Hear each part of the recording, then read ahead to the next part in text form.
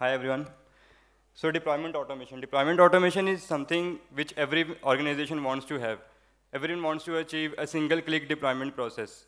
So how can you do it?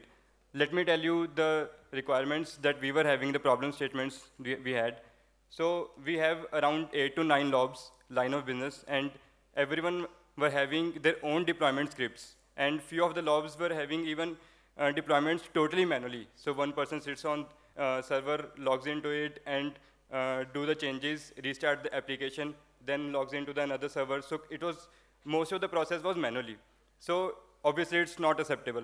How can we do it totally automated? So when we started exploring it, we got to know about the rundeck, which is based on basically SSH mechanism, but it was not suitable for us because we are having Windows servers also as a stack. So then afterwards we explored mCollective. So it's an orchestration tool which comes along with the Puppet. Most of you have used it. So we are having one client server and thousands of master servers. So you can actually push the commands from one client server to all the servers parallelly. So we are having ActiveMQ as a queuing system. You push the commands, it gets queued in the ActiveMQ, and all the master servers look at the commands that if this particular command is for me or not. Then it acts on that command and responds to that ActiveMQ. And from ActiveMQ, we read that what's the response of that particular command on that particular server. So it's actually basically parallel deployments happening on. So let me show you the deployment dashboard that we are having. So this is a deployment dashboard. You can see that we have application projects and all. So what we have done is we have a MySQL as a backend. So we store all the applications, all the servers mapped to it, and what all actions we want to trigger to it. We have master table defining all the actions, and we have another table mapping application with the actions. So what all actions you want to trigger on that particular application. So by selecting that application, you can, basically you need to define configuration also. So what are the basically containers you want to restart on it. You define all the actions, basically, let me show you.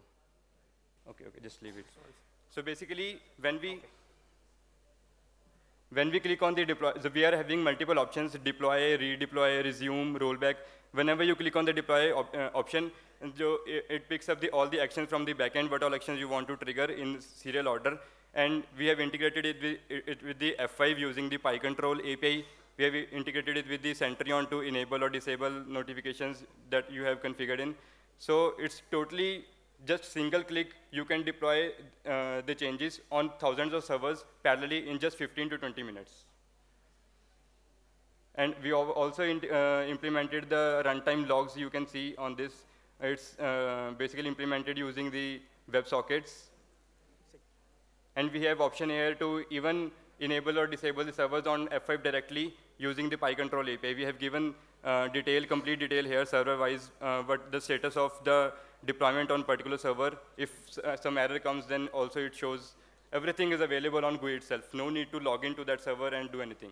So what person just need to log in and just click on deploy, and your application will be deployed in just 10 to 15 minutes on thousands of servers. Thank you. Thank you.